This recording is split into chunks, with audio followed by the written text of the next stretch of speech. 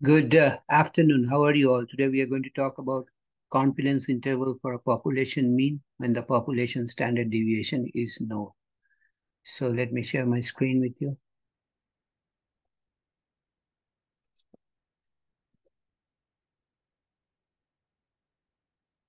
The mean of scores of 38 students is 68 with a population standard deviation of 3. Find the 90% confidence interval for the population mean. So, solution.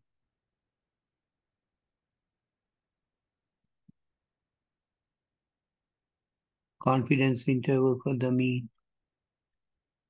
Interval for the population mean. For the population mean.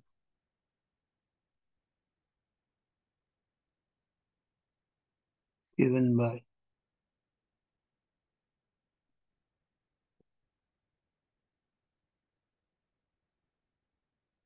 x bar plus minus z alpha by 2 multiplied by sigma divided by square root of n. Now, here x bar is sample mean.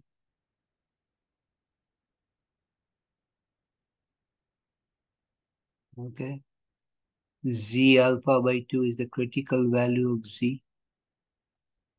Critical value of z. Okay. Sigma is your population standard deviation.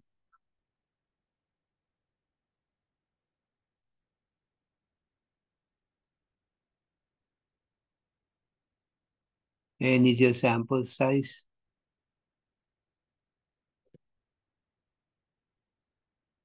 C is your level of confidence.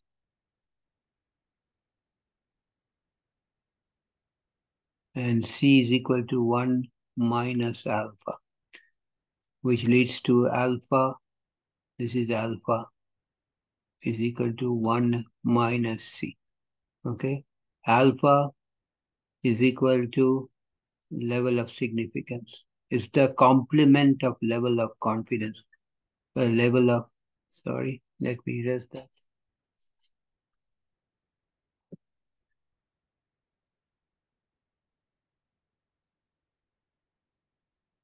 Level of significance. So the confidence level in this problem, C is equal to 0.9 or 90% confidence. 90% confidence level. We always convert it into decimal. What does it mean? Okay. So I draw a bell-shaped curve. I should not touch the axis actually. It spreads out. So this is the standard normal curve. Standard normal curve. At the center where the peak is the highest, z is equal to 0. Okay. Z is your standard normal variable. Normal variable. Okay. Now sea level is the area in the center. This is your sea level. And this is equal to 0.9 in this. 0.9 in this problem. Okay. So the area in the center is 0.9. So C is equal to 0.9 is equal to area in the center. Okay. So area in two tails, that means the shaded area, this one and this one. Area in two tails. Total area under the curve is 1 minus C, or 1 minus 0.9 in this case is 0.1. But we know 1 minus C is equal to alpha. So in this problem, alpha is equal to 0.1. Because of symmetry, my drawing is not that good, but because of symmetry, each area of each tail is half of total alpha. alpha by 2 area. And this area is also alpha by 2. So if alpha is 0.1, alpha by 2 is 0.1 divided by 2 is 0.05. Why do I need this formula? Why do I need this information of alpha by 2? Because that will help me to find the critical value of z, which is in the formula. So this critical value is minus z alpha by 2 because it's on left of the mean z equal to 0, and this critical value is positive z alpha by 2. But area to the left of the critical value on the left tail is alpha by 2, and it's minus z alpha by 2. Now I can use my calculator. So in the calculator, I will press second,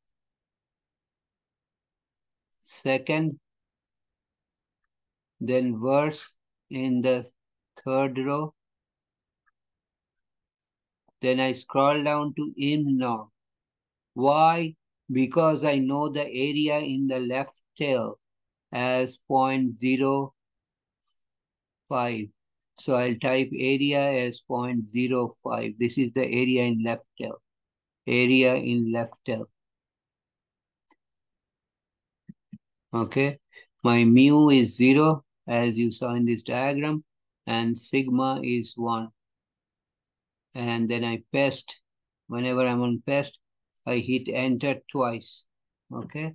So my minus z alpha by 2 is equal to the second verse number 3.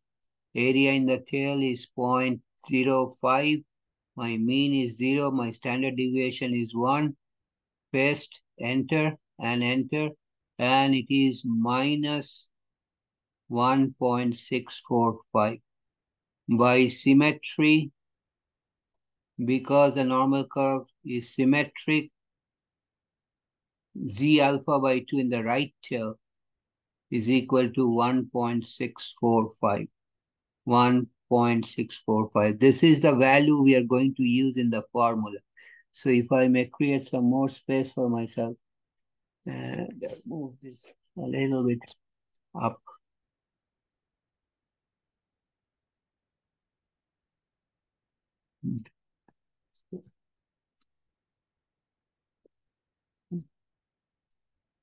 So my confidence interval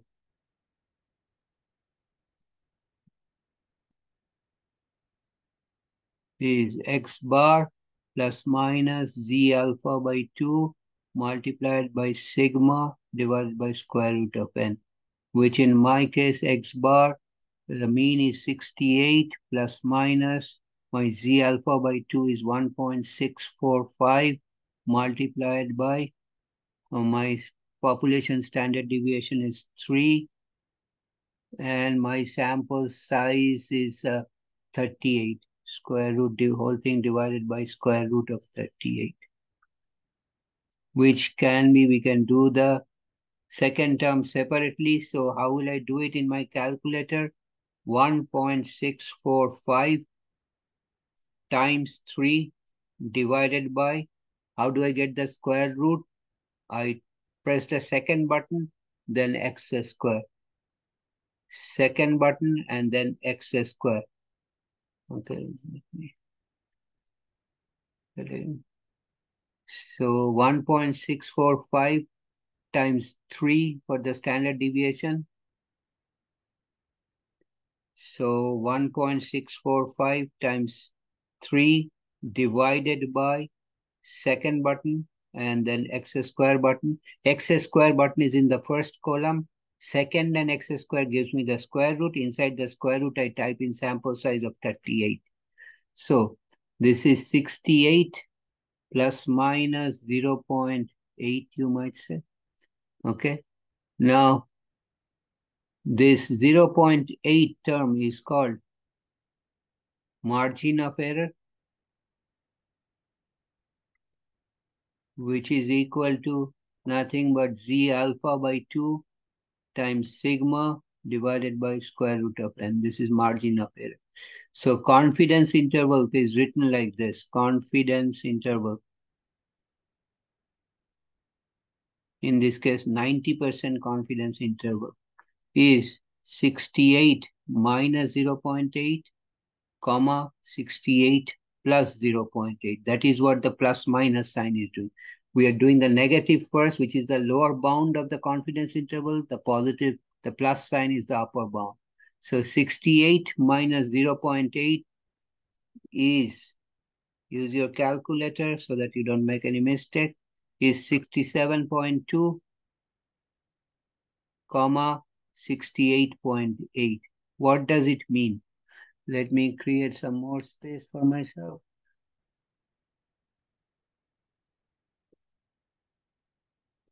So it means with 90% confidence, we can state that the actual population mean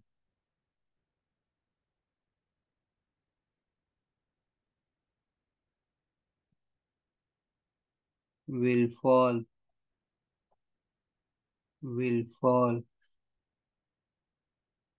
between 67.2 and 68.8. Now, with 90% confidence means if I construct 100 intervals with 100 data, that is 100 sample mean and all that, and 100 and population standard deviation. So if I construct 100 intervals, okay, out of those 100 intervals using this method, 90 intervals will contain the actual population mean. The remaining 10 intervals will not contain the actual population.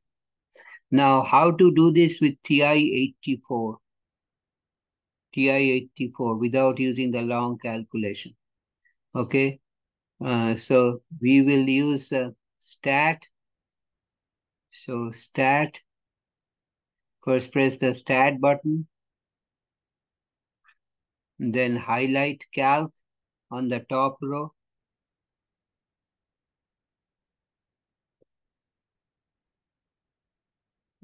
Let me see, calc or test, let me make sure. No. No, okay. So stat and then highlight test. So stat and then highlight test on the top row. Okay. And then scroll down to test. This is test. Okay. Scroll down to Z interval. Scroll down with the down arrow key to Z interval. Why Z interval? Because we know population standard deviation sigma and n is greater than 30. Okay. So we go down to Z interval and then input. Let me create some more space, a little bit more space. So input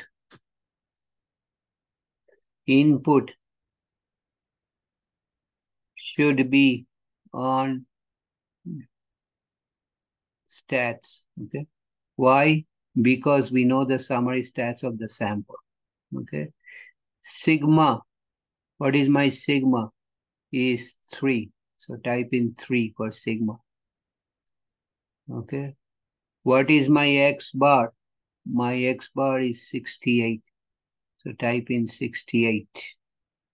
What is my N? My N, type in 38. Sample size is 38. Okay. My C level, confidence level is 0.9. So type in 0.9. And then you go to calculate. At the bottom is calculate. And hit enter. And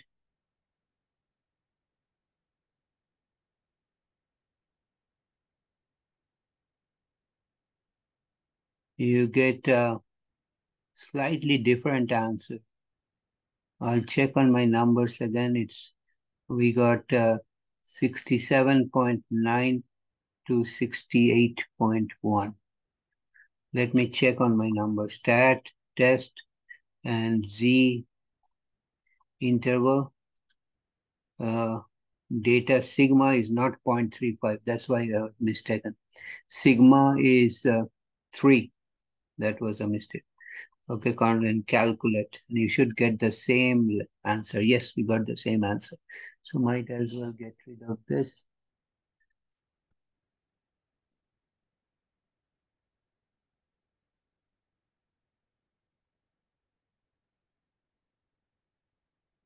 So back here, the answer is same as before.